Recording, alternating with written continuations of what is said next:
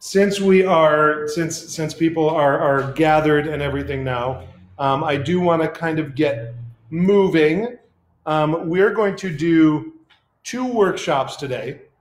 One of them is poi building, and one of them I actually entirely rewrote last night. It's called Momentum, because I used to teach it in a much nerdier sort of way. And I was like, you know what? If I have 20 minutes with people, I want something that's going to stick with them forever. They may not get all the terminology that they need for an advanced degree in flow, but they'll be able to pick them up and enjoy them when they're stuck at home. So I'm going to try to read questions and answer them fully as they come up in on the live stream, because this will be posted as a video later. So yeah, let's kick it off. It's 11:03. So I think the big question is, what are poi?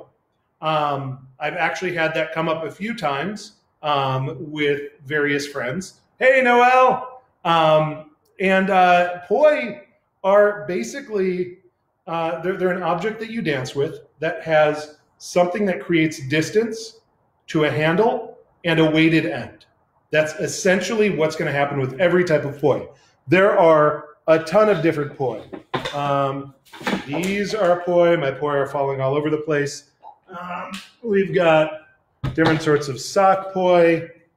I've got my first poi ever from back in 2001, which are kind of tied up right now, but they have a big long tail to them, and they're a tiny string. And then we've got sock poi, which we are going to be making today. These are some poi I've had for a good long time.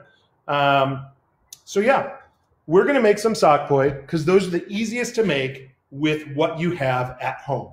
And that is the goal, is to be able to go into that pantry and be like, okay, what can I do?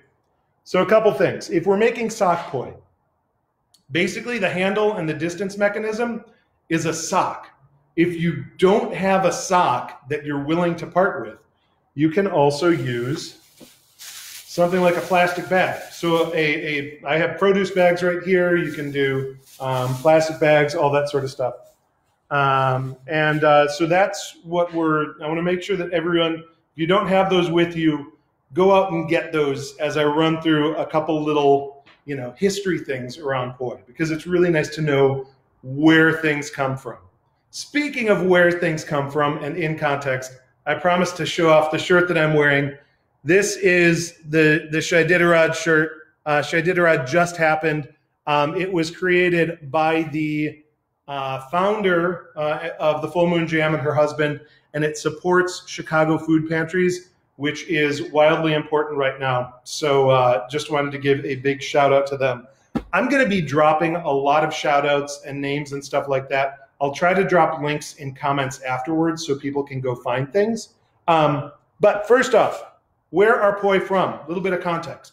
These are from New Zealand. The Maori people created a dance that was very choreographed, that used poi, went into fire, and they traveled across the Pacific. There was a big boom really in the 90s in the West Coast, a lot of rave stringing. Burning Man became a big spreader of fire culture and of poi and object manipulation in general. And that is out in the West Coast is where I got started. There was a big move from a group over in Oakland at the Vulcan, where a lot of people lived, that really pushed a lot of things forward. I'll drop the link later, but the Vulcan Tech Gospel is for beginning and advanced people. And that, if you want to take a big, deep dive, is really fun to play with. They have a new app that's out that's really fun to play with. I also want to talk a little bit about the fact that people are teaching poi all over the place and really spreading. One of the best teachers that I know of, who's doing a similar series that was really an inspiration for the Full Moon Jam, Ben Drexler. If you look up Drex Factor Poi, you can take a deep dive from the beginning right away as well. That's on Facebook. I can put the link later on as well. So there are a lot of sources for this. But the Full Moon Jam was like, you know us. This is our community. We want to reach out and teach you as well. So we hope that you will follow along with all the stuff that we're doing too. Some whys behind spinning. You get engaged. You feel good. You're practiced. You're in your apartment. You're kind of trapped right now. You want to move a little bit. You want to see people and feel a part of stuff. Get engaged and learn new things. One person who actually was a part of the Full Moon Jam in the past, who has moved to New Zealand, Kate Riegle van West. She has a website, spinpoi.com. She did a dissertation on the benefits of poi in older adults. And she had some really interesting findings that kind of on the similar level as Tai Chi, spinning poi can be really beneficial for older adults. While I don't have specific scientific backing, I think that applies to younger adults as well. And I guess I'm more of a middle adult too now. So yeah, so practice, feel like you're picking up stuff, you're learning, don't let yourself atrophy, engage. So that's what this is all about. So now I hope that you all have a sock and some sort of weight to drop into that sock that is somewhat soft. You want something that has a little bit of heft because you need to use momentum to keep going, but you also are going to hit yourself as you practice. I guarantee it if this is your first time. So you want something that has a little bit of a give. Something that one of the original people that was at the very first Full Moon Jam and is also still on the board, BK Ellison, he is an advocate of oranges. Be careful, but if you're careful, you can eat them later. It's a delicious set of poi. You can also, I stole these from my son, little lightweight plastic balls. I have tennis balls that are actually being used in here right now. But they are great for this. And something that I really, really personally like, if you have balloons, not tiny balloons, but moderate-sized balloons, if you fill them with water or rice or lentils, and not very much, you can see that I haven't added any pressure to this balloon that I've put water into. You're not making a water balloon. You're making the worst water balloon ever. You throw it as hard as you can off someone and it will bounce. That's what you want, because when you hit yourself, you don't want to get this big water splash. So I made 2 of these. And what I'm going to do is, actually, I'll show you guys with an orange and a sock first. To make your poi, this is the grand lesson here. You drop the weight into the sock. And now you have a poi. So yeah, that's the poi making. Really getting the ingredients and just doing it. With a bag like this, you drop it in here. You want to lower the wind resistance. So what I would suggest doing is drop the water balloon in there and then just tie a little basic knot at the end like that. And then maybe one in the middle. And then you don't want to shorten it too much, but you can hold the end. And now you have something that's a bit aerodynamic. Is it a long set of poi? No. Right now that's about my palm to my elbow. What you really want is, if you can, to your bicep. But you know what? To start off with, this is perfectly fine. So I would highly recommend that. For these, I'm going to use these poi because I think they're probably going to be pretty visible. Oops, pretty visible. I've got all the poi sitting down here as I move them. One other thing, I wanted to show you one more example of poi that feel especially relevant today. If you've seen me around the Full Moon Jam, you know I use big fire. And these are the poi that I use for the gigantic fire. They are made by a company called Dark Monk. Chad, who runs Dark Monk, has converted his operation into creating face shields for hospitals in Boston. He's created an amazing design, and apparently they're asking for like 5,000 of them right now. Message me privately if you want, but I can get you info if you want to kick into the GoFundMe and everything for that. I don't necessarily want to put a specific ask on this video, but I have posted it globally on my page if you want more info for it, or you can just ask me. But he is one of the many people in the flow arts community that's really going above and beyond and making this entire situation a lot better and really supporting. So we've got your poi. You've made them. I hope you are standing up and that you have a little bit of space. I'm doing this kind of in a ceiling sort of space, so I do limit myself as well. I'm going to try to be kind of like your living room. Be aware of what's around you. Back in the day when we used to go to kind of more underground parties and, you have spin jams where, 50 people are all spinning in the same room, you really learn not to hit other people quickly because these are your friends, they're your teachers, they're all these great people. And, so pay attention to your lamp, pay attention to your TV. They might not give you the exact feedback that you would normally get. Go slow. You're going to hit yourself a bit. Don't go too fast right away. When you move, go slow. One of the big things that you're going to realize, and this is what I've entirely rewritten the next step about, is you're going to be changing your relationship to the poise momentum. This is not you pushing the poi all over the place. You are going to be moving with it. And a lot of what happens is the poi kind of moving in a similar sort of way and you just changing your relationship. Understand that it has its momentum, that it is going in a certain sort of way and you can help mold that, but you can't force that. So if you try to force different things, that's when you're really going to start hitting yourself. And you're going to be working a lot on proprioception and exteroception, which is the understanding of where your body is in relation to itself and where objects and things outside your body are in relation to yourself.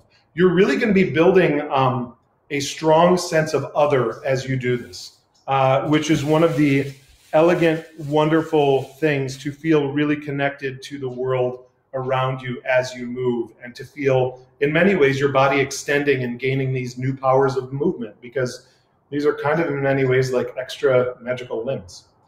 Does anyone have any questions as we're going on anything? It's been kind of a bunch of history and background and why, but people got poi.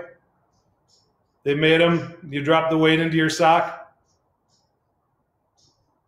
Okay, because we're going to start moving into actually moving them. Because, yeah, that's the immediate thing that you want to do once you have these things. You're like, they're magic.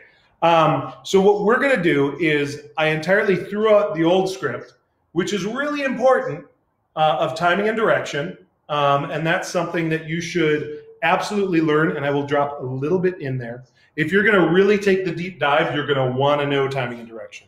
But I developed this course specifically for if I have 20 minutes with you and I can show you very briefly how to move, then you can move in your apartment and you can be like, wow, I'm going to entertain myself for days. Because you know what? You can entertain yourself for days and weeks just on what I'm going to show you today. And then you can take a massive dive if you're like, wow, I really dig that. So we're going to learn 3 major things: circles, pendulums, and stalls. And we're going to learn them really as momentum-based movements. So I'm going to flip my notes over to momentum. And if you have any questions, feel free to drop them in. So, momentum and relativity. As I mentioned, you are changing yourself in relation to these poi that are moving or that are not moving. First thing we're going to talk about is zero momentum. If you hold your poi up like this, this is zero momentum. This is your starting point. It's also a stall. If you are moving your poi and you stall, I'll stall into screen, basically you're going from in motion to not in motion anymore. When you're dancing, this will often be a momentary thing, but it's really important because you can since there's no momentum, this is when you can really easily add momentum, change directions, do a lot of different sorts of things to transition between different stuff. You'll realize after time that stalls are everywhere. So that's kind of like this point. If we're building almost a three-dimensional type system, this is a point that you can add energy to. The next thing to think about after the stall is periodic motion. That's the pendulum. So I will swing this right here. And basically what's happening is you're doing the lower half of a circle, and you're essentially, the poi itself is stalling and changing direction each time. It's really important to recognize these are not necessarily the most aesthetic stalls as you go, but these are stalls. The poi is stopping and it's changing. And this is periodic. So this means that it's on a very, very regular basis. There's a little bit of energy and it keeps going back. So we're looking at that momentum as it tick-tocks back and forth. And you can see that my hand is maybe dipping a little bit. There are a few different ways of doing it. You can kind of turn your wrist a little bit. You can dip your hand a little bit, I think is the way that I do it, or just kind of give a little flick to give a little energy into the system. So you can't say that much about direction with these because they are constantly, excuse me, they're constantly changing direction. You can talk about timing in relation to each other. And this is going to be one of those really important topics that you're going to want to know. Hey, Jessica. So this is together time. That means the poi are moving together really in parallel. You know, they're kind of like two clocks that are in sync. And then there's split time, which is when they are moving, excuse me, in different counter to each other. So it's easier to see in circles, but these are in split time as opposed to same time, right? All right, so it's really important to remember that we're talking about the poi relative to each other. If we want to, I actually want to show you one other thing right now, and I'm gonna tilt this down so you can see me more fully. At this point, we've talked a little bit about timing. I want to talk a little bit about planes. Because you can imagine that there's a box around you. And next to you, if you're spinning like this, kind of like jumping rope, this is called the wheel plane. It's like you're in a car, you're in a wheelchair, you're in a go-kart, you have wheels right next to you. It's really important to be able to keep that line, to almost draw a box on the floor. Actually, if you have blue painter's tape or something like that, you can tape something on the floor to help guide you. But it's really important to try to get your poi to consistently swing straight. Right now we're just doing pendulums, but I can basically draw a line on the ground like that. That is the wheel plane. The wall plane is in front of you, almost like you are standing in front of a wall. And you know, it's kind of like I'm tick-tocking in the shape of the wall that's right in front of me. So that's wall plane, and this is wheel plane. Okay? So it's important to know those as well. And we will build on those. So if we want to pop into consistent momentum then, instead of periodic momentum, we can go into circles. So you can do circles. Don't go too big because I think that you probably have a ceiling above you because you are inside at home, sheltering in place responsibly. So you've got these wheels and there are a couple different things to remember. We want to know about the poi in relation to each other. There are terms that you can talk about that are poi in relation to you as well. Things like clockwise and counterclockwise are really your relationship to the poi. Because if you turn around, if I turn around like this, all of a sudden the poi are still doing the exact same thing, but I've changed my relationship. So counterclockwise and clockwise and forward and reverse are totally relative things. Those are you relative to the poi. What we want to talk about when we're talking about direction is the poi relative to each other. because that's gonna identify the class of tricks that you're talking about in a different, more useful sort of way. So people can, it's kind of like go left, go right, clockwise, counterclockwise, forward, reverse. Totally useful if you're talking to a friend. Totally not that useful if you're talking about how to do a trick. Something that you are going to want to know is the poi direction relative to each other. So right now, you have same direction, where the poi are going in the same direction, and opposite direction, where the poi are going in the opposite direction, almost like a, you could imagine like, not exactly like an egg beater, but where they're like a pitching machine or a tennis ball feeder or something like that. So you'll have these two circles going toward each other. So that is opposite direction.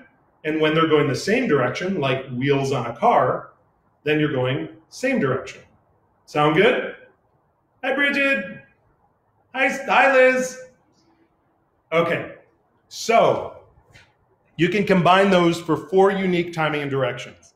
That's exactly the thing I'm not going to go into today, because that can make your mind explode. It's amazing to think about, but I want to teach you guys how to get some moves going. So now that we have momentum, so we started off with that periodic motion where there were those stalls. Now that we have actual momentum, I can introduce the last plane that you're probably not going to be using that much right now, but it is useful to know it exists. It's the floor plane, or you could say the ceiling plane. And that's, if you had not only a square that you were standing in, but a full-on cube, it's that third dimension. So you have another plane there. Really, we're going to stay in the wheel plane and the wall plane to learn what we're going to finish learning today. So you've learned 3 different driving styles right now. Those driving styles will combine with other driving styles. They will form more complex driving styles.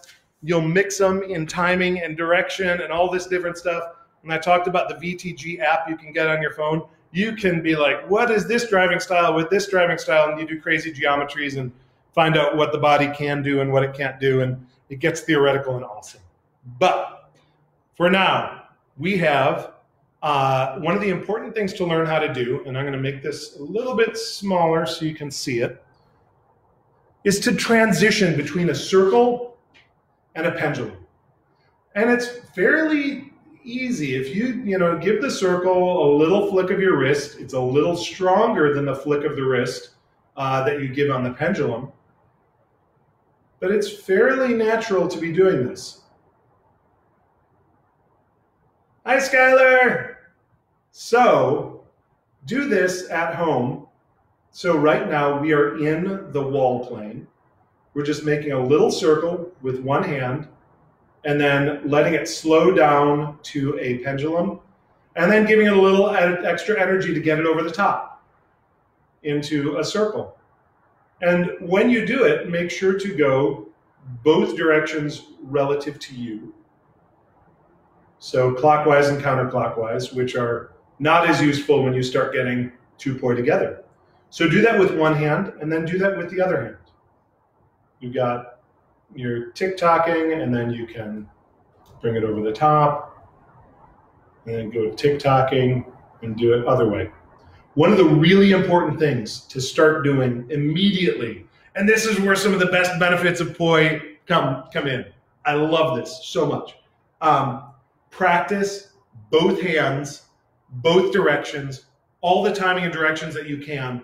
You got to practice forward and reverse, not both directions. And in all the timing and directions that you can do, your body will balance itself out. I used to be wildly right dominant. Now I can do so many more fine motor and gross motor things with my left hand. You will get these massive gains. It'll change how you interact with the world, how you think about the world, how your body sense within the world. Make sure to balance yourself out. Don't be like, hey, this is easy with my right hand. I guess I'm just doing everything with my right hand. Make sure to work and practice. And when you are able to do things with your non-dominant hand, you'll be like, oh my gosh, this is amazing. I'm a huge fan of that. So next thing that we're going to do is do that together. So you can do this in together time, or do this together same, and then let them tick-tock, and then go the other direction. Everyone doing this at home? Then let them pendulum and go back the other direction. And you can really start emphasizing stuff. If you have space at home, make sure that you have space at home. But these pendulums, these little pendulums I'm doing so you can see it, you can start doing big pendulums and then make them a little up high and then make them a little down low. You know, these are moves that you dance with. The moves themselves are not the dance. You're going to want to do different things. You might make little circles and move up, down, tick-tock. So you can move around in the same plane right now. You don't want to be bending planes, but play with those a little bit. The other thing that I really want to teach you is doing a circle to a down stop and a circle to a down stop. So what you're going to want to do with a stall is try to follow the head of the poi. I'll try to make this small so you can see it. Try to follow the head of the poi with your hand. It just makes it a little bit cleaner. The way to kind of learn this, I think, is to actually skip the circle and just take this up over the top and follow it. Up over the top. It's almost like you're making an inverted U shape. Because if you can do that, you do that one hand and the other. I mean, basically, you're just kind of strutting, going back and forth. If you can just take these from side to side next to you rhythmically, that's a really, really, really important thing for what comes next. Okay? I'll even give you a hint. With my feet planted, I can have my body looking this way and then my body looking that way. If that gives you a hint, what would come next after this? This is one of the ways that you turn. So take it from your side, back, and forth. We're not doing any leg work. We're not connecting it. But this is a really important transition for turning, okay? So you can, if you want, do that and stall, and do that and stall. So circle and stall, circle and stall, circle and stall. And almost feel like you're taking newspapers off of one stack on one side of you, doing a circle, having some flair with delivering the newspaper, and deliver it to a stack on the other side of you. If you can do that back and forth, use your body, use your legs. You're doing this for a little bit of exercise and movement, right? So, if you can do that, you're going to be so on the way to turning, which really used to confuse beginners. And now people are starting to learn how to really get it right off the bat. So I think that is most of what I wanted to show you guys. And I wanted to keep it digestible. We're at about a half hour right now. If you want something a little more advanced, a challenge to work on, you might want to try. So we've been doing this down stall. You know, we're just practicing that back and forth. And really, you want to follow the energy. You're giving energy, and then you want to follow the energy with your hand. But what you can do is connect that down stall with an up stall, which is basically if you do a similar thing with, but it's more of a stylized version of the pendulum. Before I was having you do this, which is perfectly fine, but you can kind of follow it a little bit and let it go upright, which is kind of cool. If you can let this go down and then let this go up and down and up And basically it's a circle where you're just stopping and reversing. You're stopping there at the down stall and at the up stall. And if you can do that with one hand, do it with the other hand. Not if you can do it. Try it with both hands. Okay? So if you can practice those two, and then you can practice them together.